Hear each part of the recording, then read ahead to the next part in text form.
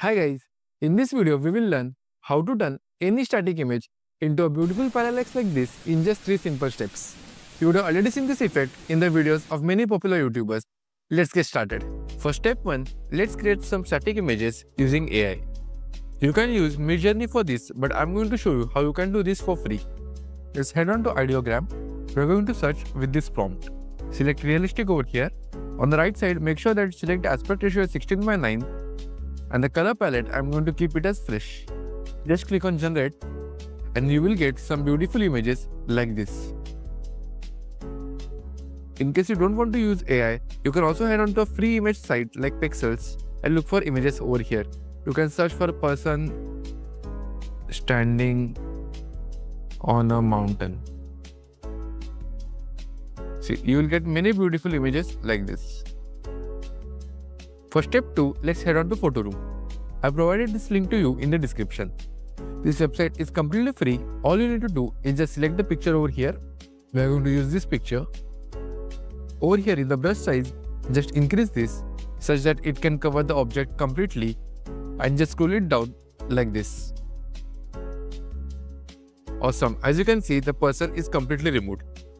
Let's download this. Let me show you one more example. In this case as well, let's increase the brush size and then just paint over it. Awesome. Next, we also need to remove the background from behind the object. For that, again click over here and now you can click on AI background remover. Let's again select the same picture. As you can see, within seconds, the entire background will be removed. Just download this and let's now bring our assets to CapCut. First, we are going to drag the background. Let's stretch it around 6 seconds. Next, we have the person. Again, I'm going to keep it till 6 seconds. Let's keep the person over here in the middle. To give it a better look, we are also going to add an overlay of smoke. For that, you can just go on to the library and over here, search for smoke. We're going to use this one. Just drag and drop it over here on the top. In the plane, go to a drop down. The mode that you have to select is called as overlay. Scroll down and in the layer, let's keep it on layer 1. Again go to the speed. Let's adjust the speed. We can keep it around 5x.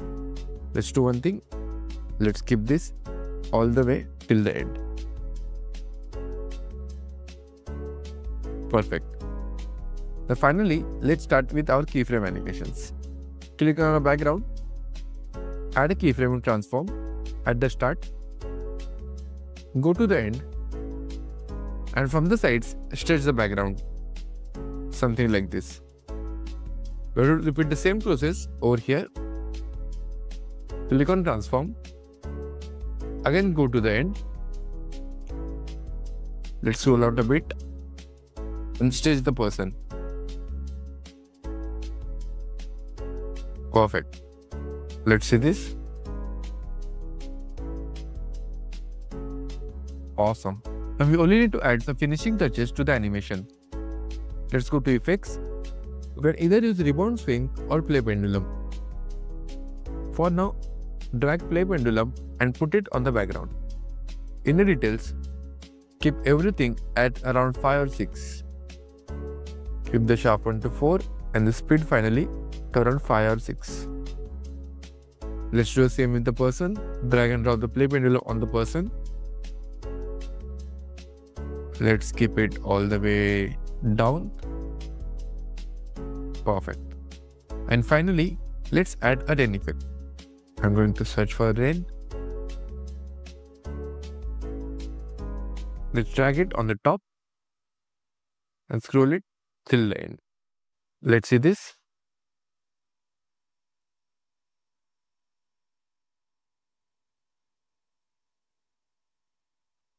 Perfect. If you loved the video, make sure to subscribe to the channel and I will catch you next time.